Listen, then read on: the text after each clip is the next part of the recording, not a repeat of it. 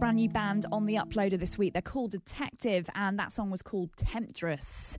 And I'm sure, Brett, you've met many a Temptress in your time, haven't you? Just say Temptress again, would you? Just Temptress. Say Temptress, Louise. You have to say it like that, don't you? Because do. That's kind of the image you want to convey about a temptress. Is that alliteration? Someone seductive. No, it's been a long time since I did it sounds like, English. what is it, oxymoron? Or onomatopoeia or something Is like it onomatopoeia? I don't know. It's been a long time. I thought oxymoron sounds like, or maybe it is onomatopoeia.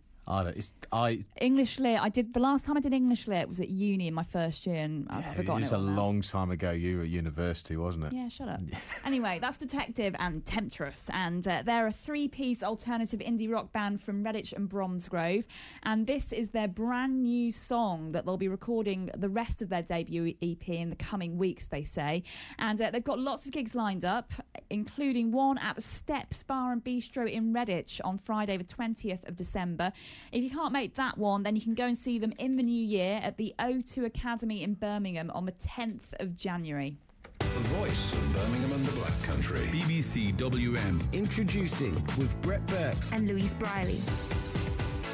Thanks for being with us on a Saturday night. I tell you what, it really wakes me up, and I'm going to struggle again to sleep.